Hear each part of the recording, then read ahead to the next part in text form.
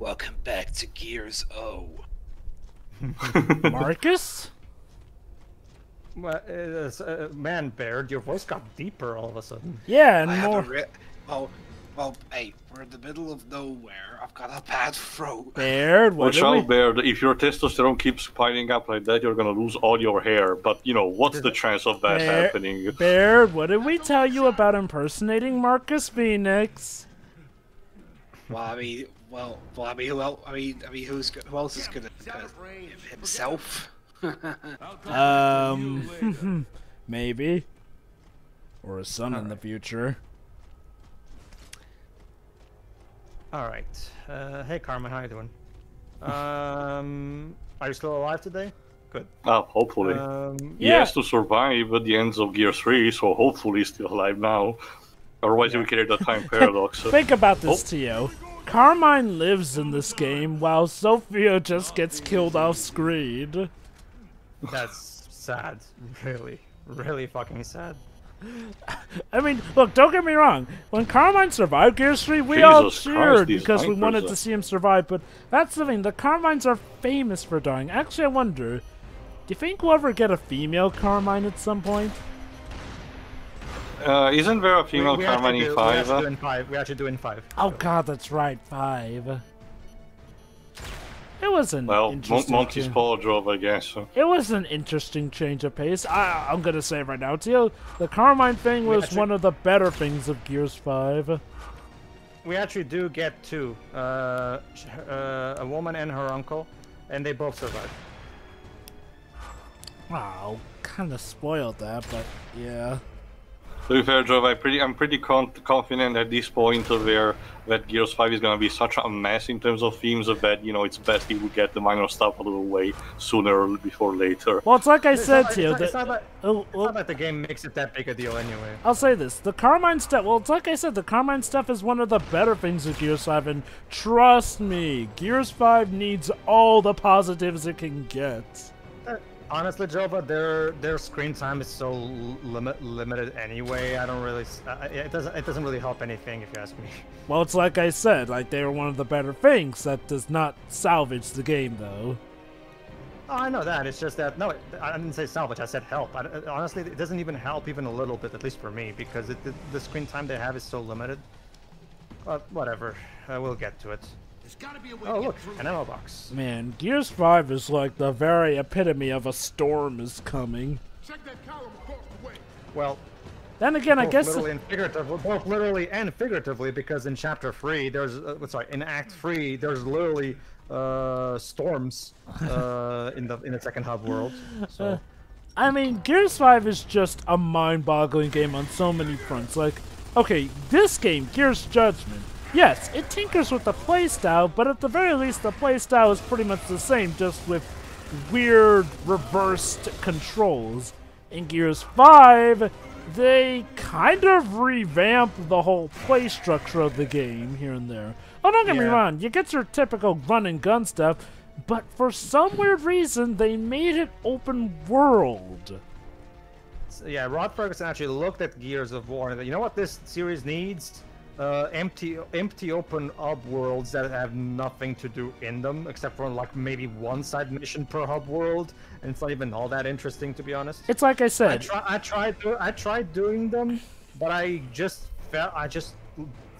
you know, lost interest so quickly because the game was just so unengaging to me that I just didn't even bother. It's like I said, it feels like it's structured like a Mass Effect game. Like, now, with Mass Effect, it makes sense that some of the worlds are empty and whatnot. And mind, don't talk about Mass Effect 1, where exploration was more part of the format here. But, you know, the idea of Mass Effect is like goes to explore and document worlds that you go to.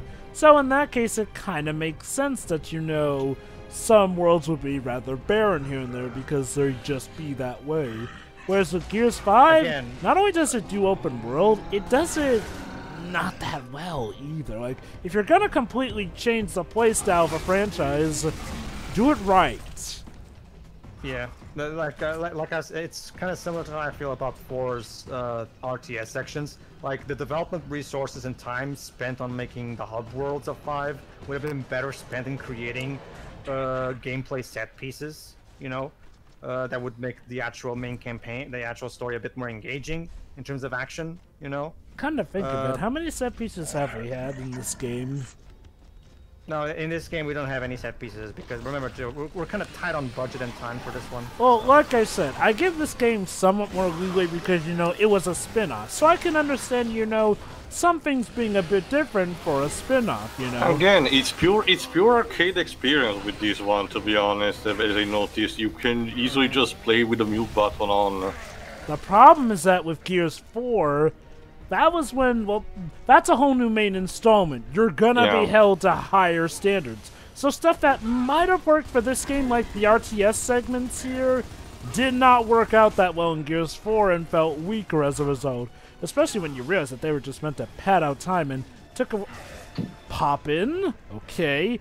They were meant to pad out the time and essentially took away time that could have been spent on, like Pedro mentioned, set pieces.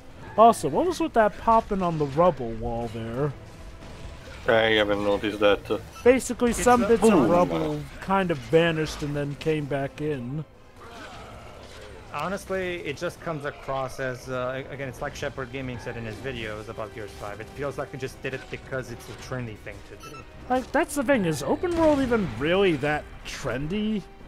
It was when they announced it, Joseph. Ah, true, Everyone was trying to get a piece of it. That was like, was it 2017, I think? It was announced in 2018. Oh, yep. In the wakes of stuff like Breath of the Wild and Super Mario Odyssey, there were a lot of people playing catch-up here and there. For better or for worse.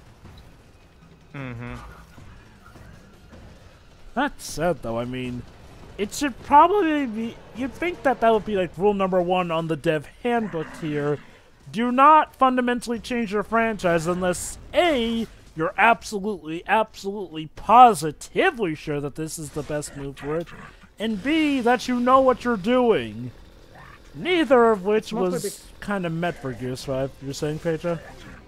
It's mostly because the formula of all they really needed to do from Gears 3 to Gears 4, at least gameplay-wise, was to just keep the base formula and just take advantage of the Xbox One's power to do even bigger and more impressive. Oh yeah, a bit of lore.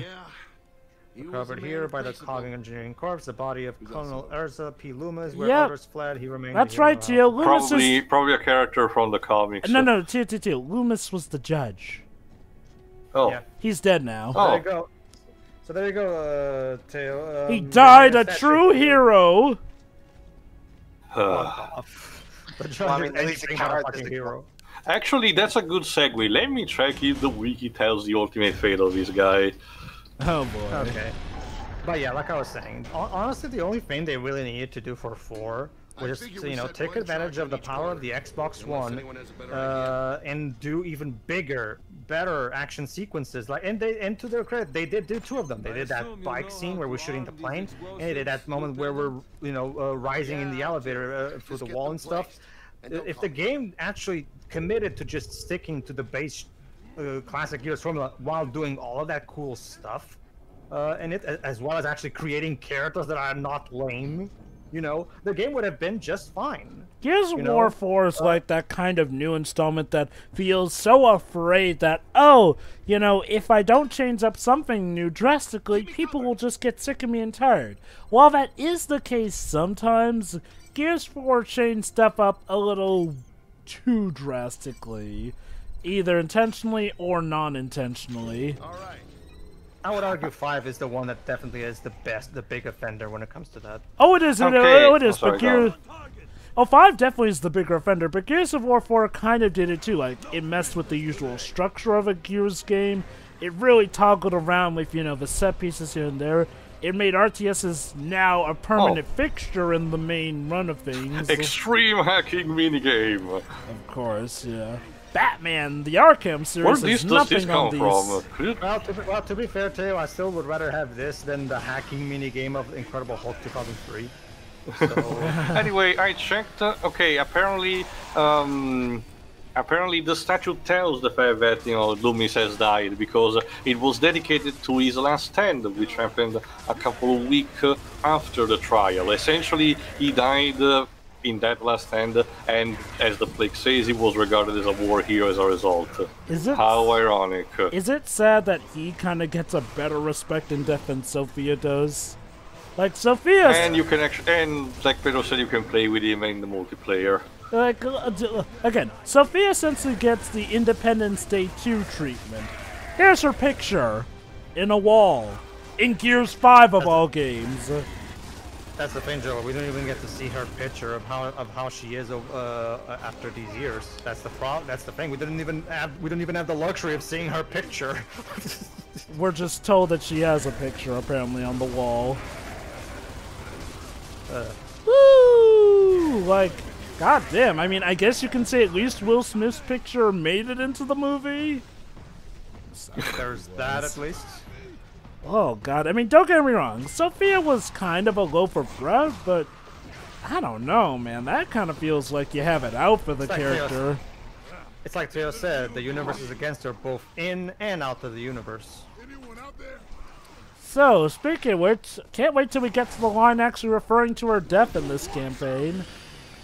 I don't think it's in this part, it's in the final part, if I remember correctly. Makes sense.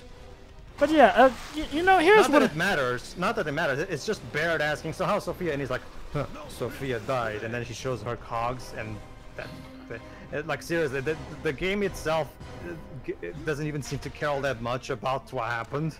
You know, all things considered, okay.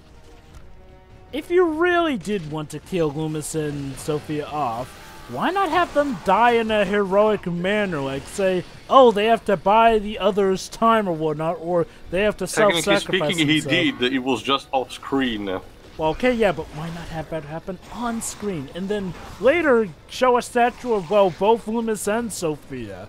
Like, maybe it's told to us in the maybe it's shown to us in the comics. No, at least for Loomis, no. It's the events of an event. Well, Jova will skin both of them.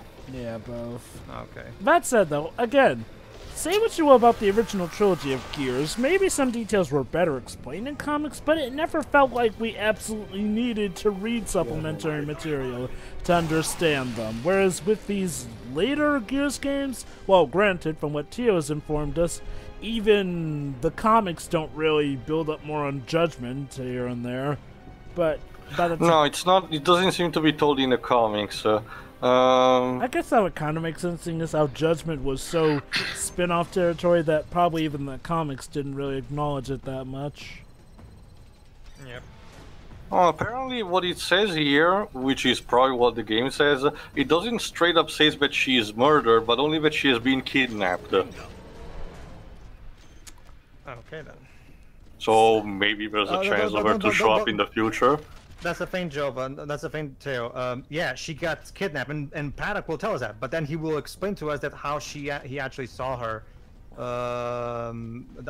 Basically, Teo, Paduk doesn't flat out say that she died, but he kind of stops himself and then shows the cog and sad music plays. So the game heavily implies that that's what happened. I will say this: if they're trying to hint that she might be alive and out there, they're sure taking their damn time with that reveal to the plot revelation of a spin-off, mind you. I mean, to be fair, Jova Paduk returning Gears 5, who knows?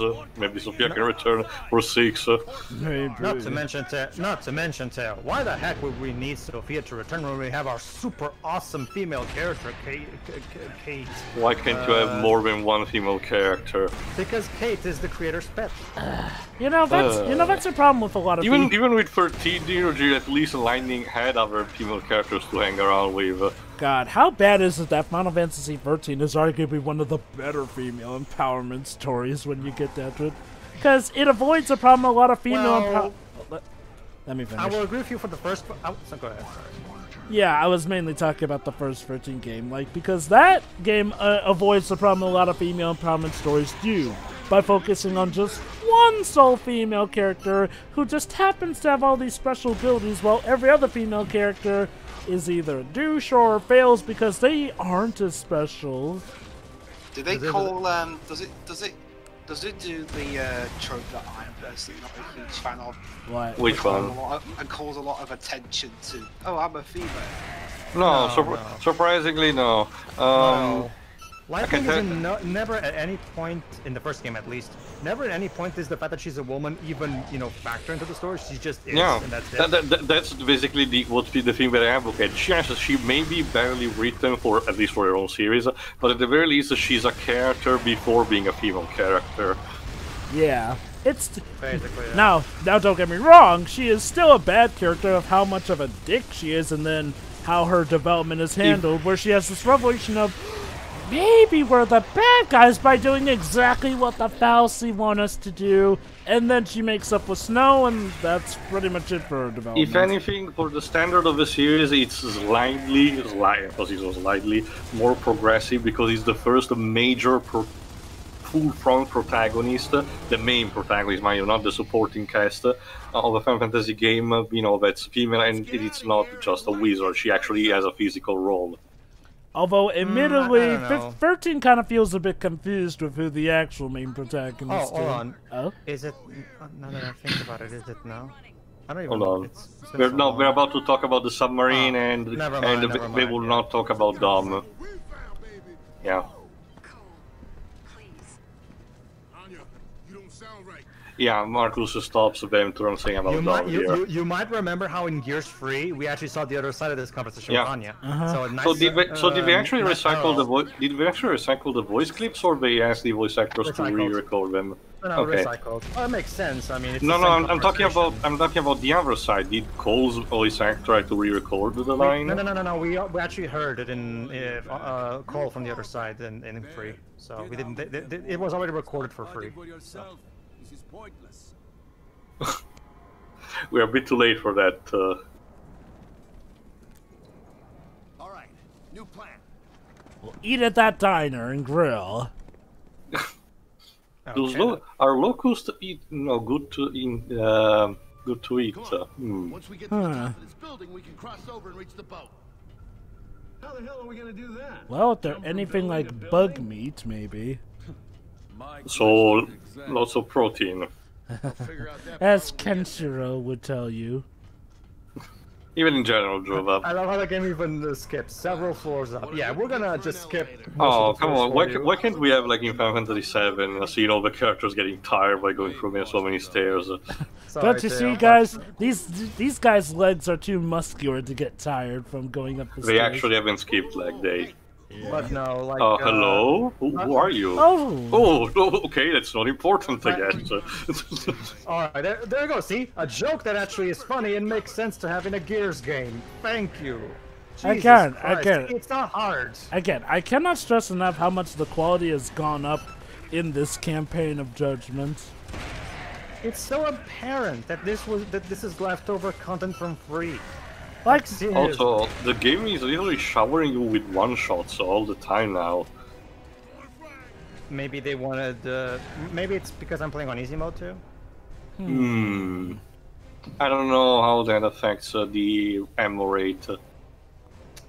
But yeah, I don't know, Tay. What about Terra? I would, I mean, I would She's argue no. Terra. I'm talking about personality. I'm talking strictly gameplay-wise because Terra has always been built gameplay-wise to be a magical user, and Lightning instead is more profit. Sure, she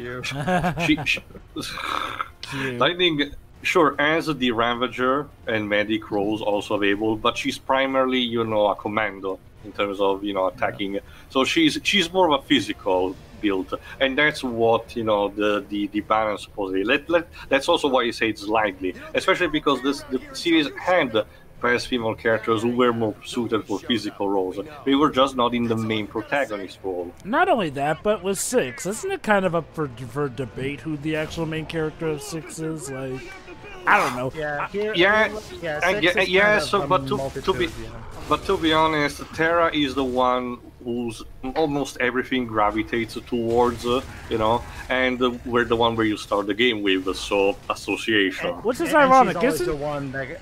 and she's always the first choice when it comes to representing 6 in Dissidia and other... Well, in crossovers in general. Which is weird, because isn't like a segment of the game where she's optional for the party or something? Yes. Without spoiling too much, after basically the halfway point of the game, your new protagonist becomes Celes, or is Celes, I forgot what the specific pronouns. Another female character. I heard it in World of Final Fantasy, so I know how. Which is also a more physical build. She's a magic knight. And you have to decide which party members to, go get around because they've been scattered, and eventually tackle Kefka in his tower. And you can choose, I forgot which party members are specifically mandatory, but at least a good chunk of them are optional. Sorry? Sabin is obligatory. He's the first Okay. one you get even. True. But otherwise you can choose whatever. It's kind of similar to Chrono Trigger in a way, in how you can decide with which party members you can tackle the final dungeon or not. And Terra is not what the mandatory was. Alright, transition without speaking. Chakaroni. Yep. There's a Oh. submarine. Yeah, we needed the explosive for that. Also, slight Joel's reference. But yeah, no, exactly that. No, Dubs. It's only in the sequels, Dubs, where in 13.2 and Lightning Returns, where they start sexualizing the shit out of Lightning, especially in Lightning Returns. You can play dress up with Lightning, and most of her outfits are impractical as fuck. I'm not even Doesn't that give you different stats for outfit? Not just that, please remember some of the outfits actually changes their breast size. Yeah, that too. That is weird. Although to be fair, like Dubs said, gameplay-wise, the customizable outfits and stuff actually does fulfill its purpose very well. To be fair. If I am to be fair, it is technically sexualizing of her, but it doesn't feel like sexualizing her is the main focus of it, so much as it is trying to tout how awesome and how she's the key to everything and whatnot. Like, to be fair, the whole you turn naked when crystal thing, that's something that happens to everyone when they're You're right, Jova, but there's the thing, Jova. Toriyama's morbid admiration for the character, can be considered, not exactly a positive trait. Oh, still. definitely. It's just that, ironically, I don't feel like he's one who does it with, intentionally bad intentions. Oh, do not get me wrong. His projects, as a result, did kind of become disasters still, but he's one of the few guys who I felt, wow, technically sexualizing Lightning didn't do it with the intent of, oh, this is what will sell the game, so much as it was more a byproduct of trying to make her look better, all things considered. That's the thing, Jova. They actually, the announcement that the costumes were going to change her breast size was literally announced in one of the many interviews that were done pre-release. So it was announced. It's not like it's something that was just put in there and they never actually talked about it. No. They literally advertised.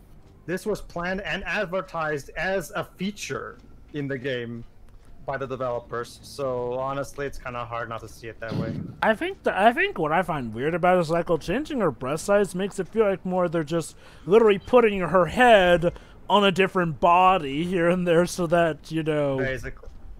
It's the entire idea behind a dress-up, feature of any kind when you think about it, Jova. I will just say this: I feel like the whole dress-up thing was done better in 10.2 than it was. How are you supposed to say, Rem? Yeah, it was. Well, 10.2 didn't even take itself seriously for the most part, so it was much more tolerable. Oh, there. you don't have to actually sever them. You can just shoot them. Oh, but Pedro, Lightning Returns was so full of jokes, wasn't it? Like meow. Remember, Jova. That's the thing, Jova. It did try jokes. The problem is it completely inept at it. Remember, Jova, Pedro didn't even show us the Meow Meow Choco Chow side quest. Well, Jova, what the hell did you want? Might as well. It was a train wreck. Might as well go the full hog. I guess, but I just could not bring myself to. That bad, huh? Again, basically, Java Lightning is chosen to be the sponsor of, you know, the product. Unlike in Mass Effect 2, however, when this is played to the extreme for comedic effect, Lightning has to go around the entire, I forgot which species specifically, and tell to the people in question the phrase "Meow Meow Choco Chow." The problem is that, since Lightning is the proud emotions in that game, she has to say that with a monotone tone, and it doesn't get better no many times how she says it. Does she at least get embarrassed from saying it so that there's some funny reaction I get the idea behind the comedic intention of the side quest is just not funny for the combination of how it's constructed. Again. Does she like have an embarrassed reaction to it, or are her like that pen, the usual? No, it's that pen too, but I will argue that the way she's animated when she says it does imply that at least. I think I think I can see Tio's issue here, though. It's like, well, again, because of her lack of emotions, as the story demands here, you don't really get that much funny stuff out of it. I mean, sure, maybe you could say, oh, it's funny that she does it dully, but given that it's a side quest where you have to do it repeatedly, I'm guessing that it gets old after, like, the first remember, the total difference of Lightning Returns also gives us the wonderful missed timing with the when she has to actually become an actress for the play, where the host, the guy with the with the black and white outfit and top hat, acts very over the top and anime-esque, and it doesn't fit with what the situation is going on. It could have worked for another type of game, but unfortunately not for that. Anyway, tune in for the epic conclusion, I guess. See ya. See you then. Yeah. Wow, we do have only one part of this game left.